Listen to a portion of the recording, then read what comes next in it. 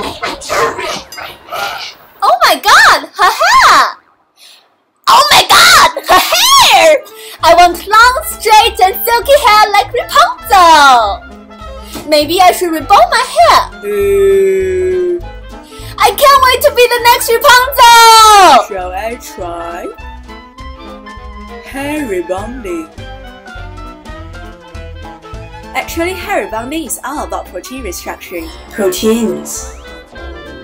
Proteins are polymers built up from monomers called amino acids. Amino acids have two functional groups, a carboxylic group and a primary amine. There are 20 naturally occurring amino acids. The amino group of one amino acid can react with the carboxylic acid group of another to form an amide. A molecule of water is eliminated in this nucleophilic substitution reaction.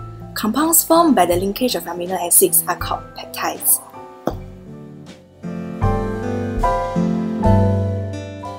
Proteins have complex structures. At least 3 levels of structure can be distinguished in proteins. There are primary structure, secondary structure, and tertiary structure. The primary structure refers to the sequence of different amino acids along the protein chain. Each protein has a specific sequence of amino acids.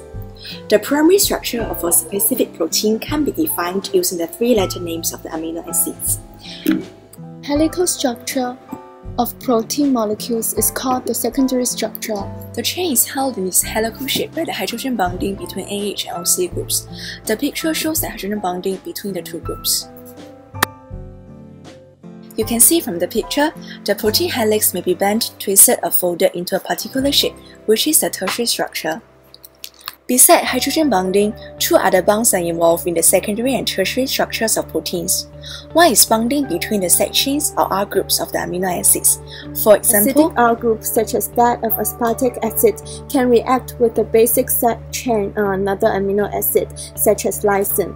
The equation of this reaction is shown in the picture below. But why is it like this? This is because the acid and base properties of an amino acid.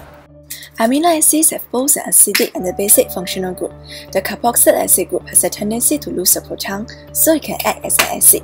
The amine group has a tendency to accept a proton, so it can act as a base. The second is bonding between 2 units of the amino acid, cystine, which has the side chain CH2SH. A cystine is a sulfur-containing amino acid which occurs in keratins and other proteins, often in the form of cysteine. 2 cystine units can be oxidized to form an SS bond. In the picture, the cysteines lost 2 hydrogen atoms to give an SS bond. The resulting double amino acid is called cysteine and can link 2 protein chains. Interesting, but is it related to hair rebonding? Of course! Our hair is mainly formed by the type of protein called alpha-keratin, which contains a large proportion of cysteine with SS bridges. A keratin is a fibrous protein forming the main structural constituent of hair.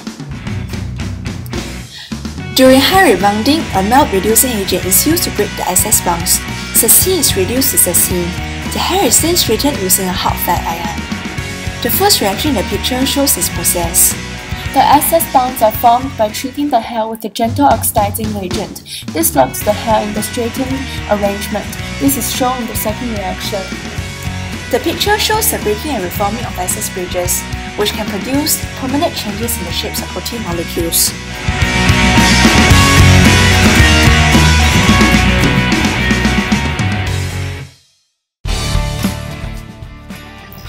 That's the magic of hair rebonding! No wonder it's called hair rebonding!